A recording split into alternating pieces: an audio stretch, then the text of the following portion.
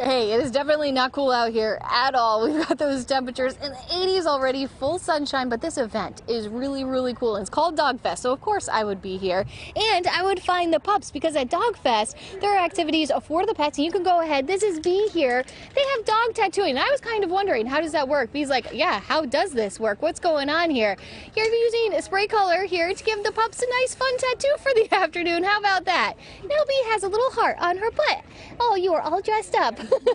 They're also going to have water out here for the pups. You can learn all about Canine Companions because the whole purpose for DogFest is to support Canine Companions, which is a nonprofit organization. They expertly train service dogs, and then they give them for free to people with disabilities.